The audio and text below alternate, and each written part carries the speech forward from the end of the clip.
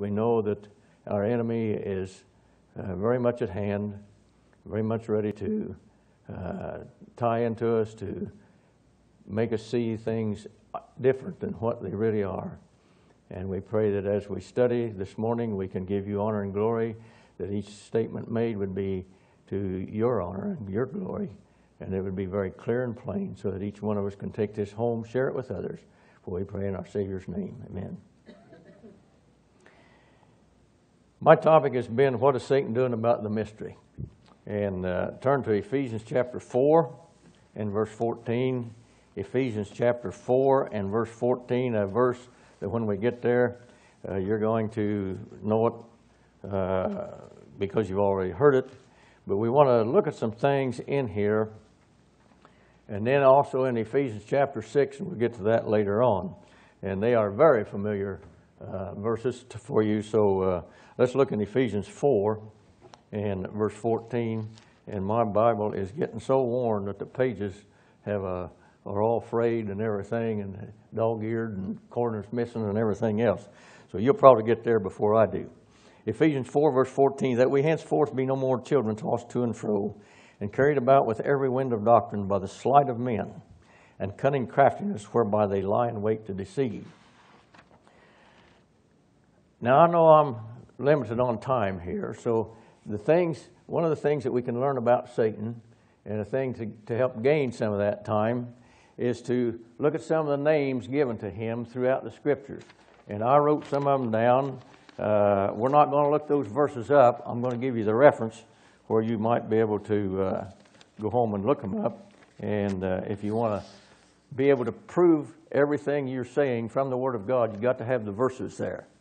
And if we're going to stand on this King James issue like we do, you either quote the Bible word for word or read it word for word. Look at every word and how every word ends, because it's extremely important that you do that. Because if you can change one letter in one word in a verse, it changes the whole meaning. In the beginning, God created the what? Heaven. What's all of the perversions got in them? Right. One letter. All right. He's called in Genesis chapter 3:1, the serpent. In Matthew 4:3, the tempter. Now you write fast because I'm going to go through these rather quickly. In John 8:44, the Lord calls him a murderer and a liar. In Revelation chapter 20, verse 9, and also in chapter 12, verse 9, and 20, verse 2, he's called the great dragon, the old serpent, the devil, and Satan. The great dragon, old serpent, the devil, and Satan. Now, Satan is referred to 53 times throughout the Scriptures. And you're going to have to go through this one in the order in which I give you the verses. Find out who Baal is. Exodus 32:4 through 24. Exodus 32:4 through 24. Ezekiel 28:14. Then go backwards to Ezekiel 1, verse 10, and 10, verse 14. That way you can prove who Baal is and who that individual of Satan has turned out to be. He's the anointed cherub that covered, and they made that golden calf that supposedly jumped out of the fire, and you know the story. He's also called Belial in 1 Samuel 2, verse 12. And Belial is the name given to the sons of Eli. They were Hophni and Phinehas, and you remember them, and they were wicked individuals, and they did everything but what they were supposed to.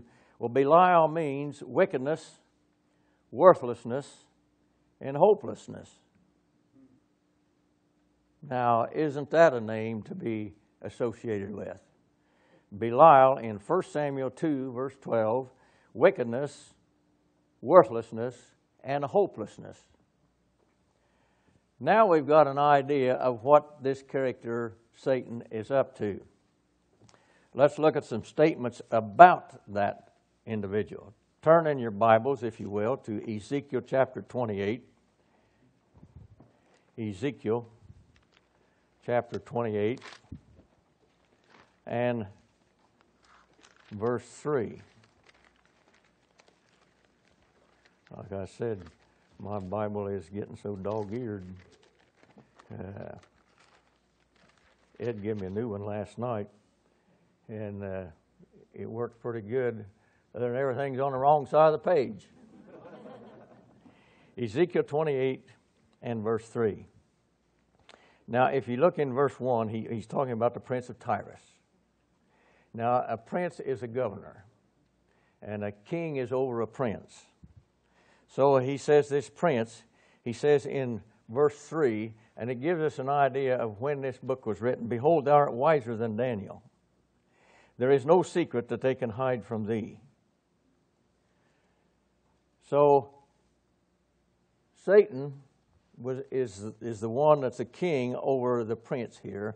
And when you get down to verse 12, it will tell you that Son of Man, take up a lamentation upon the king of Tyrus. Now, Son of Man in Ezekiel refers to Ezekiel, and it's exactly 100 times. Whenever you find the Son of Man somewhere else, it always refers to the Lord Jesus Christ. Now, keep that in mind, because when you see Son of Man in the book of Ezekiel, and you go to the first chapter or the second chapter in the first verse, you'll find that. It always refers to Ezekiel himself. So now we have this individual who thinks he's wiser than Daniel. So if Ezekiel was captive in Babylon at the same time Daniel was, what had already happened to Daniel? He had that, well, yes, they were captive, but he had that dream of Nebuchadnezzar brought to him, and he had explained all the details about that. And Daniel was the only one that could do that. He says, I'm wiser than Daniel. You going to argue with him and win? Turn to Genesis chapter 3, verse 1. A very familiar passage. Genesis chapter 3 and verse 1. Now the serpent was more subtle than any beast of the field which the Lord God had made. How'd you like to have that said about you? More subtle than any beast of the field which the Lord God had made. So how does he go about? He's very subtle. He's a deceiver. He's a liar. There's nothing good ever said about him. Now, what's he going to say about the body of Christ? Well, some of his actions that have been described, we've seen in Genesis chapter 3 and verse 1. He was a subtle individual. Again, he suggests in Genesis 3, verse 1. In Revelation 12, verse 7, he's a fighter because there's war in heaven, and he leads the thing. He tempts the Lord Jesus Christ in Matthew chapter 4 and also in Luke, and you can go back to those references yourself. He's an accuser in Revelation chapter 12 and verse 10. So now let's look at what the Apostle Paul says about him. Let's go back to Ephesians chapter 4 and verse 14 and look at that verse. And they tell me that one thing a speaker has an advantage of here is when he's the last one of the morning, because there's no speaker after him and he can take some more time. Well, when I hear somebody's stomach get past the growling stage and starts barking, I'll quit. Ephesians chapter 4 and verse 14. We want to look at this verse with every word that's in it.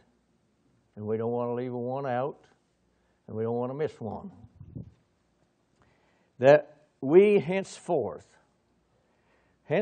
means from this point forward. Was I on that thing or not? No, guess not. From this point forward, we henceforth be no more children. Now, why does he say children? You can talk a little child into about anything, can't you? You can talk them into believing about the most far-fetched thing you ever heard. And I've got to tell you this. Alan was telling me the other day, I thought he was over here a while ago. There he is. He got 4 boys, and the third one's be 7 next week. He was laying out in the yard. We're farmers. And he was looking up in the sky, and Alan said, "What are you doing out there, Colin?" "I'm playing dead." "Well, what are you playing dead for?" "I'm going to catch one of them buzzards up there in the sky when he comes down." He did that. Now, they can think of a lot of things. But we, from this point forward, be no more children, tossed to and fro. We're not to be tossed to and fro from one thing to another, to another, to another. And carried about with every wind of doctrine.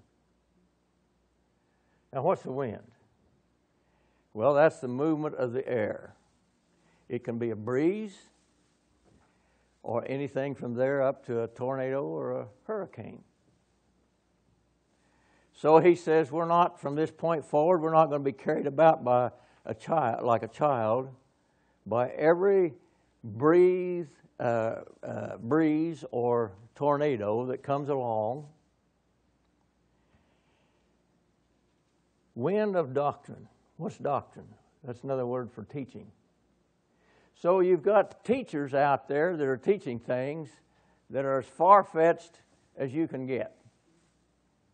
Where do they get that information? Well, I thanked Leroy a while ago because he taught some of the things that I was going to, and I don't have to teach it now. I can go ahead with something else. By the sleight of men. Okay, now we've got these doctrines. We've got these things that are taught by the sleight of men. Did you ever watch a magician? Or they think they're magicians? What do? They move something around with one hand while they actually do something with the other one, kind of like a pickpocket and all that stuff. But then they make you think that they perform something extraordinary, don't they?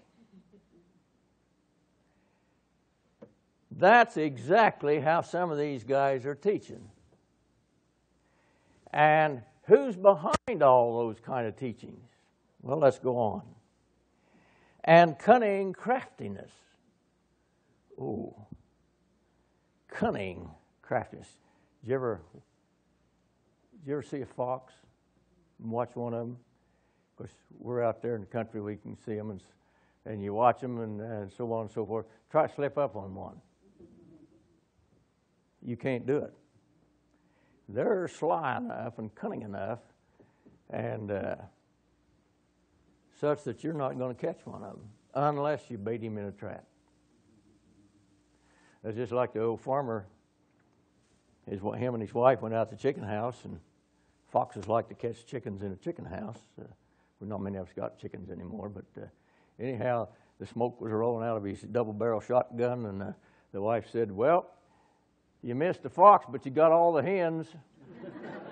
And the fox was going off with one out the back where he blew a hole in the wall. That's exactly what's going to happen to Satan. He's going to get caught one of these days. Okay, and by cunning craftiness. What's craftiness? What's a craft? A craftiness. Ness. I'm a farmer. I don't care how. I thought I was doing real good in English till I found out what that letter stood for. Anyhow, cunning craftiness. That's how these people are teaching with these other doctrines, and They're giving them wrong, and they're saying it's in the Bible, and they get all carried away, and some of those things they do, and they get to slobbering and drooling at the mouth because they're going so long, and they spits on the floor and everything else, and they slip and they spit and they fall. And then they holler, "Hallelujah, praise the Lord," as they're trying to get up. Well, notice what they do, whereby they lie in deceit. They wait in deceit. That should give you, that one word should tell you who's behind all of this. Who's behind all these things? With all these doctrines, tossing you to and fro, and carrying you around like a child. Well, it's none other than Satan. Turn to 2 Corinthians chapter 2 and verse 11. 2 Corinthians chapter 2 and verse 11. And I pondered over these 2 Corinthians. I pondered over some of these verses and what order to put them in, and maybe I should have put this one first before I did the last one, but I didn't. He says in 2 Corinthians chapter 2, verse 11, "Lest Satan should get an advantage of us, for we are not ignorant of his devices." What are some of his devices? What are some of the things that he uses? What are some of these things that he lies in wait to deceive? Leroy talked about the King James Version. You talk about versions, how many do you want? If that's not enough, we got some more. Those are all available today. There's 20 of them here in this little advertisement thing. Bible translations compared. You know, that's almost one for every day of the month. And the ones that aren't here, there's another 10. There is one for every day of the month. No two of them say the same thing. No two of them say the same. Which one are you going to believe? But do you know you can take all those denominations or all those translations, and they come from the same source. And I don't think I brought it up here, but it comes from Westcott and Hort.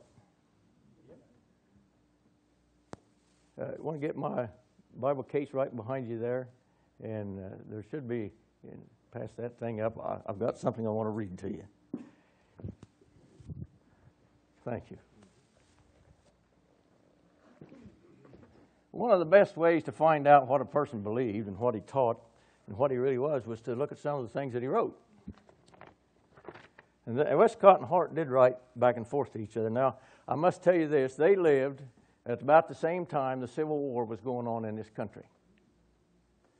And they're the ones that wrote this wonderful Greek stuff that is so accurate today. And it's more accurate than any translation out there. So here's what they say. Westcott in 1847 writes this: "I never read an account of a miracle, but I seem instinctively to feel its improbability and discover some want of evidence in the account of it." Didn't believe in miracles in the Scriptures. Did not believe in the infallibility of the Scriptures. Westcott wrote to Hort in 1860. "I reject the word infallibility of Holy Scriptures overwhelmingly." Hort wrote back to him, "If you make a decided conviction of the absolute infallibility of the New Testament, I fear I could not join you, even if you were willing to forget your fears about the origin of the Gospels."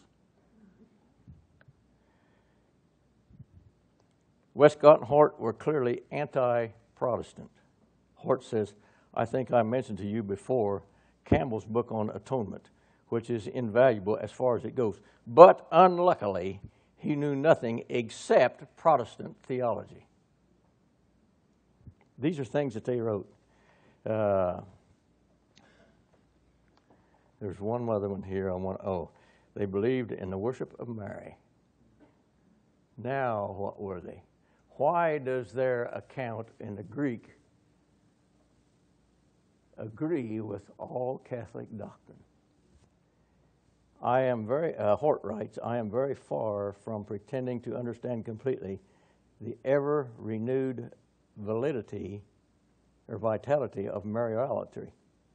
I have been persuaded for many years that Mary worship and Jesus worship have very much in common in their causes and their results.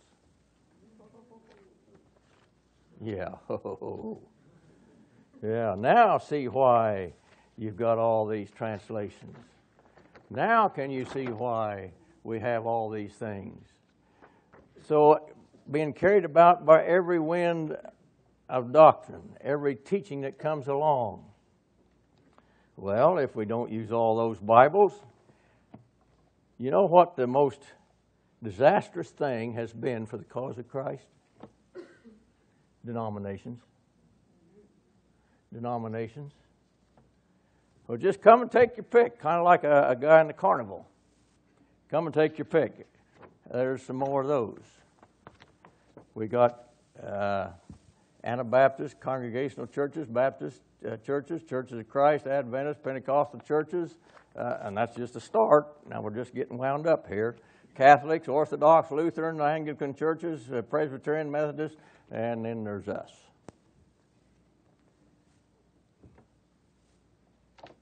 What about all these things? Where do they all come from? What about all these winds of doctrine? Paul tells us don't be carried about and tossed to and fro from this point on with every wind of doctrine that comes along. All those teachings that come along are nothing but a mess. We talk about denominations. How did the denomination start? There was usually one or two or three guys that got together and they decided that here's what the Scripture's teaching. Now, if you agree with me, you can be part of our denomination. And if you don't, there's the door and boom, out you go. I know. Rodney knows, because I was in the same boat that he was in. And it sunk, didn't it? Do they teach the Word of God rightly divided? They teach. You notice I said, do they teach the Word of God? Do they teach the Word of God? Yeah. But it's wrongly divided. And it's kind of like the guy that he was one that believed that he should close the Bible and open the page and stick his finger on it. And that's what God would give. God's telling me to do something. He opened the Bible, put his finger on a verse, and it said, and Judas went out and hanged himself. Boy, what's that got to do with me? So he closed the Bible, opened again, stuck his finger down, go down and do likewise. Got rid of one more wrong divider.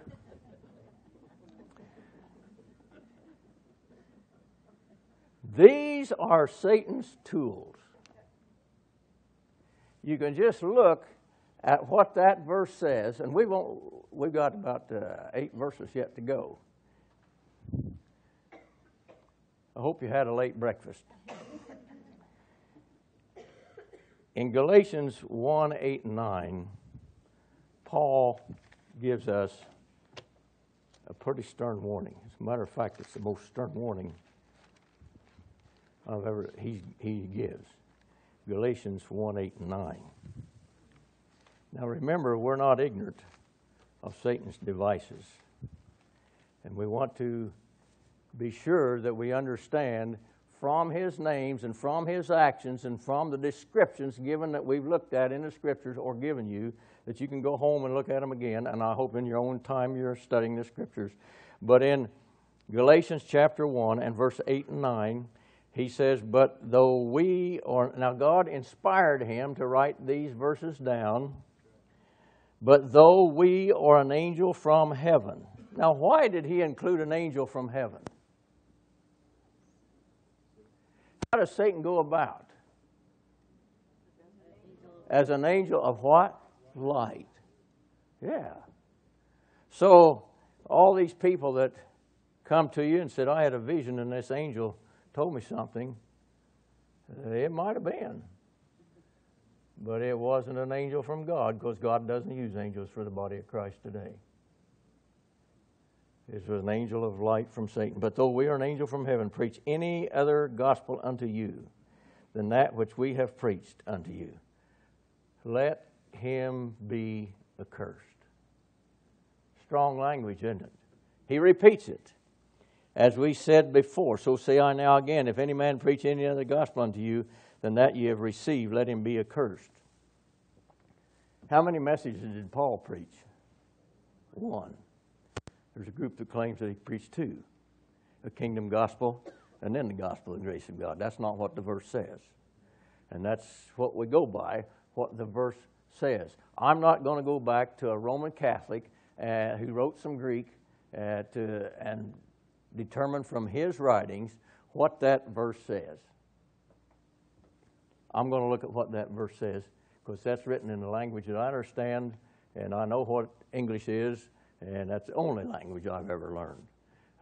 One of my grandpas, my great-grandpa came from Germany on my mother's side, and my grandpa could speak two languages. He was bilingual, and you would never know that he speaking one, you'd never know he could speak the other one, because he didn't have an accent or anything in either one of them.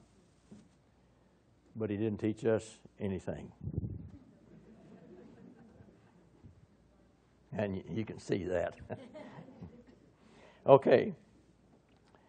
Turn to 1 Corinthians 2, verses 6 and 7. 1 Corinthians 2, 6 and 7. How much time? 1 Corinthians 2, verses 6 and 7. And we want to see some things here that the Apostle Paul wrote, again, inspired by God. It's an important passage. Let's read verse 6, 7, and 8. Leroy read part of these a while ago, but I'm going to read them again. Howbeit we speak wisdom to them that are perfect. To them that are perfect. Yet not the wisdom of this world, nor the princes of this world that come to naught. But we speak the wisdom of God in a mystery, even the hidden wisdom which God ordained before the world unto our glory, which none of the princes of this world knew, for had they known it, they would not have crucified the Lord of glory. Who's the king over those kind of princes? None other than Satan. If he had known that Jesus Christ's blood was going to pay for all of our sins, and we're going to replace those angels in heaven that fell, would he have crucified the Lord Jesus Christ? No. No, not at all. 2 Corinthians 11:14. 2 Corinthians 11:14.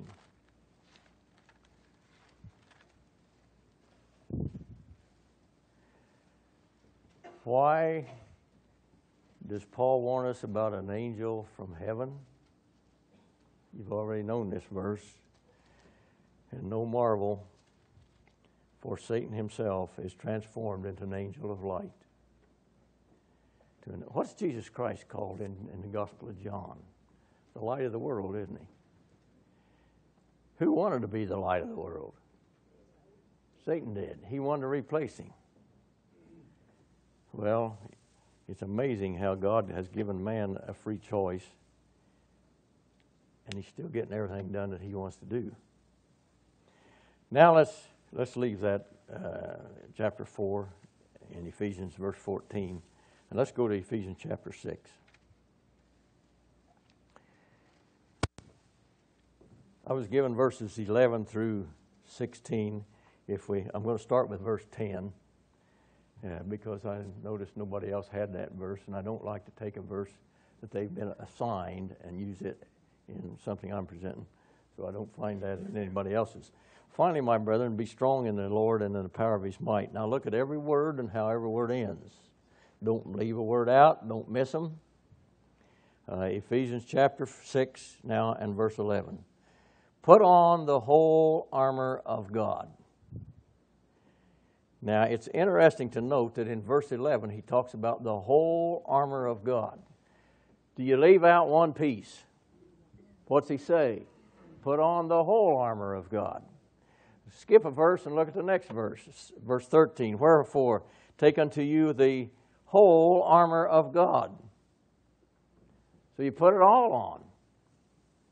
You put every piece of that armor on. What is that armor? Well, let's look at what else he says before we get to the armor.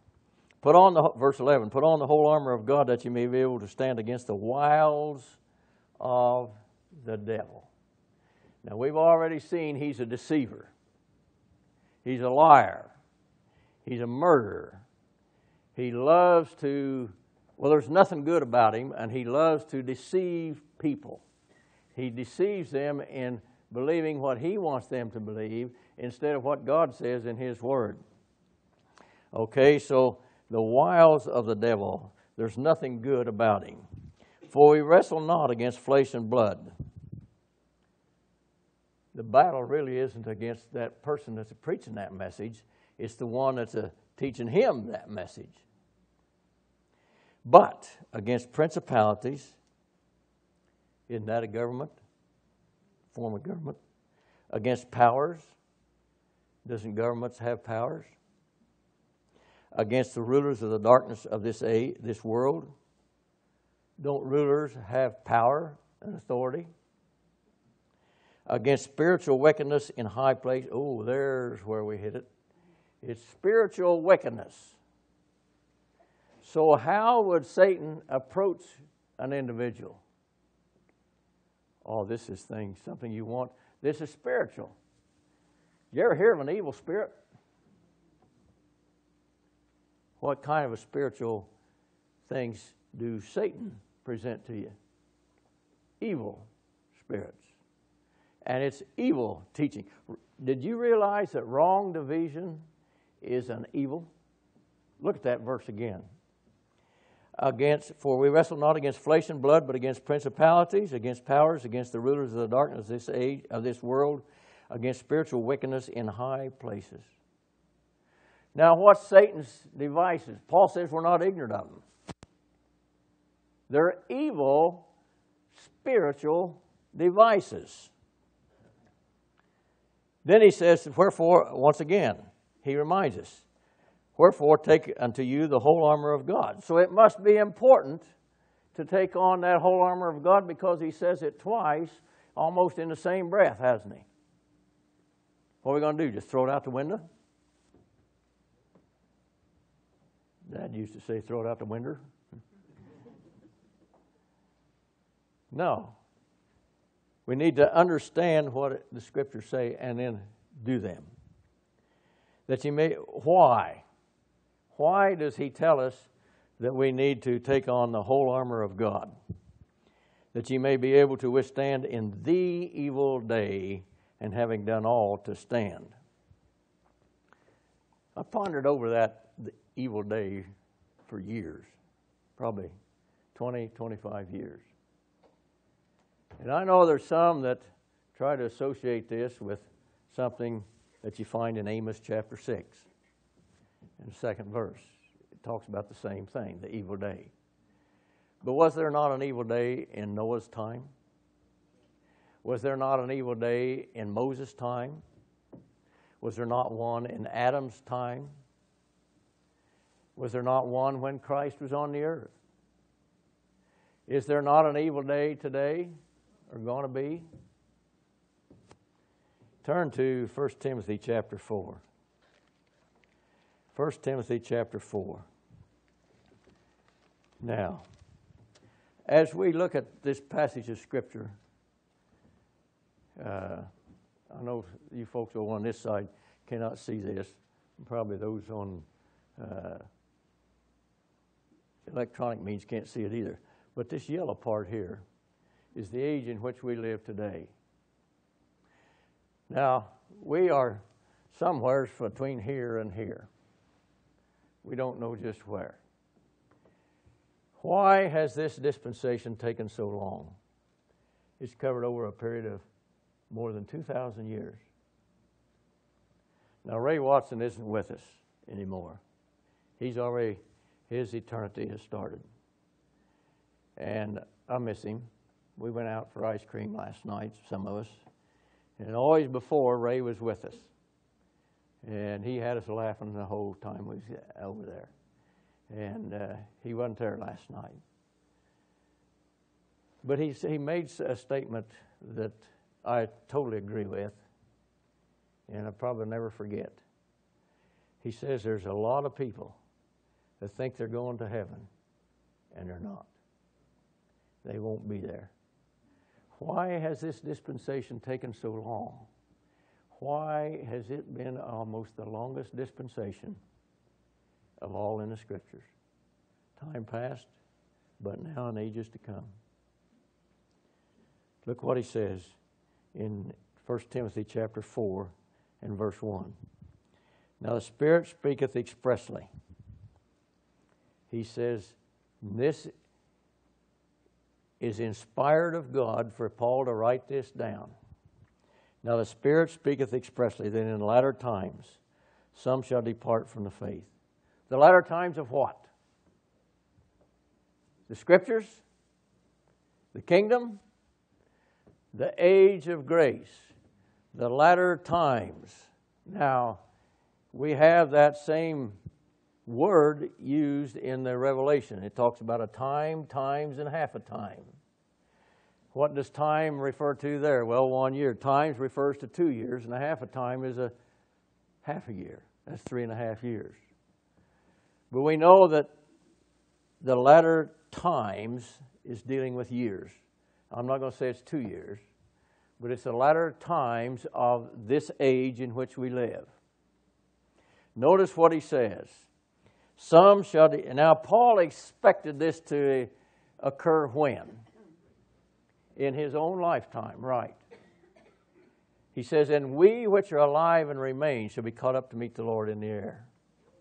So he thought that these things was going to be a short period of time. It was all going to take place, and it'd be over, and then God would go ahead with that kingdom program with the ages to come. But now let's look what he says. He says, now the Spirit speaketh expressly that in the latter time some shall depart from the faith. What's the faith there? That's the very thing that we're talking to you about, this truth. That's right division. That's God's plan of salvation through the shed blood of the Lord Jesus Christ, eternal salvation and eternal hope in the heavens with Christ. That's this dispensation. They're going to depart from that. Now, if somebody was up here and they talked about the east and pointed that way, you know what way that is? That's west. I went to the Philippines one time and with Dan Gross, and he said he couldn't understand how I always knew what direction we were going. Well, when you're out in the country, you always know what direction you are. That's up. That's north, and that's west. If I depart from going west, what do? I go east, don't I? If you depart from the faith, what do you go to? A lie. You see what's happening? What's going to happen? Has it happened? Is it happening? How long has it been? Since Paul's day. Well, but it's in Paul's day. Stop and think about what he had going against. He was the only one on the whole face of the earth that knew about this message that we hold so dear. There were 7 other men that God called apostles to confirm what Paul was preaching. Timothy was one of them. Titus was one. Several others. So they're departing from the very truth that we know what's there. And what do they give heed to? Lies, seducing spirits, and doctrines of devils. What was it that Paul said that we needed to watch for? Who's the enemy? It's Satan himself. speaking lies in hypocrisy, having their conscience seared with a hot iron, forbidding to marry, and commanding to abstain from meats. How do you forbid somebody to marry and command them not to eat meats? What do? How do you get that job done? You make a law, don't you? You said a law. Yeah. We don't have that yet. But you know, it's coming. It says so. And we've got a move in this country, a movement now, that you shouldn't eat anything but vegetables. Don't eat any animals. What's it say in the next breath? Which God hath created to receive with thanksgiving of them which believe and know the truth. We're not there yet, but we're getting there. Turn to 2 Timothy chapter 3. 2 Timothy chapter 3. Now we said that in the latter times dealt with years over here. Now look at how 2 Timothy chapter 3 starts out. This know also that in the last days perilous times shall come. In the last what? Days, perilous times is going to come. The last days. That would be the last part of the what? That would be the last part of the last days would be the last part of what he's talking about in 1 Timothy 4 and verse 1, in the latter times. So let's see what happens then. I charge thee therefore, that's the wrong one, verse 3, or verse 1 of chapter 3. This know also that in the last days perilous times shall come. For men shall be lovers of their own selves, covetous, boasters, proud, blasphemers, disobedient to parents, and so on and so forth. Don't see any of that happening, do you? It's been happening all the time. But there's one thing in here that really puts the finger on the last days. Look at verse 12. Now, verse 12 is in the same chapter that verse 1 is. Isn't that amazing?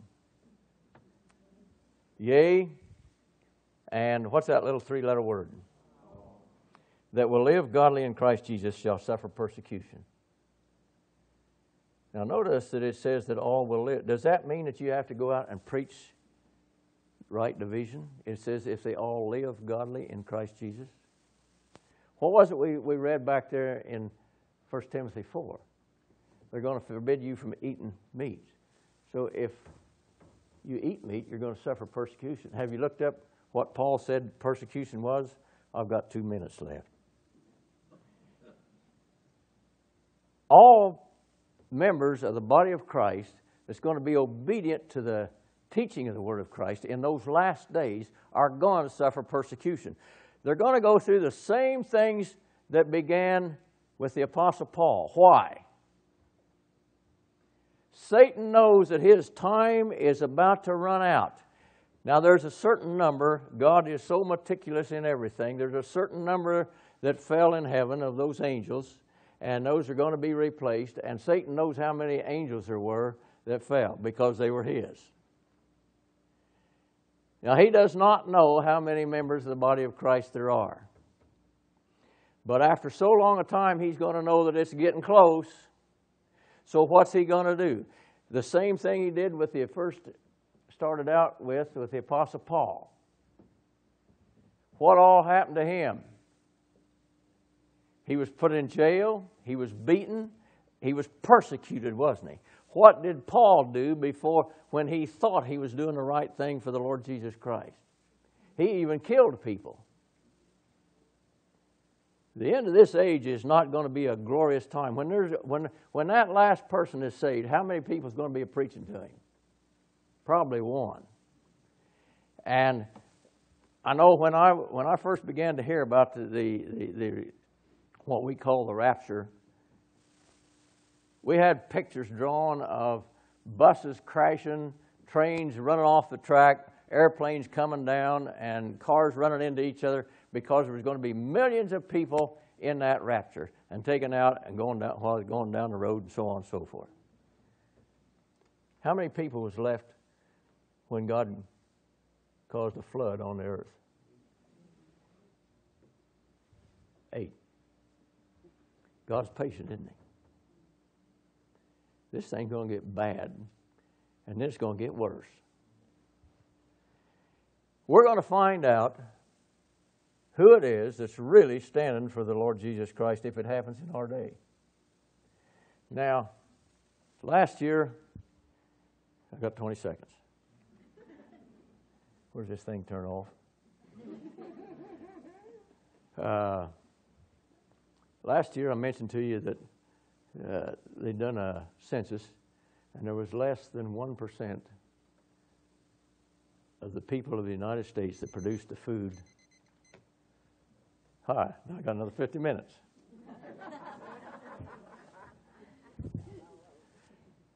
There's less than 1% of the people of the United States that produce the food for the rest of you. Now, how many of you here today make your living producing food totally? There's 3 of us, 4 of us.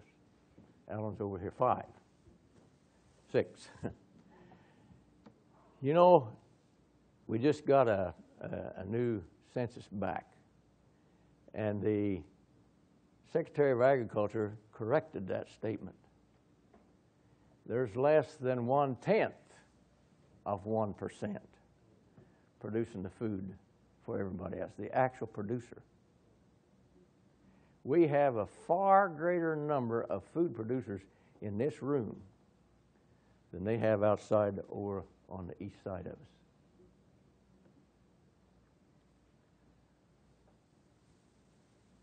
What percentage God called, or when the Lord was on the earth, he told the 12 that they were the salt of the earth, didn't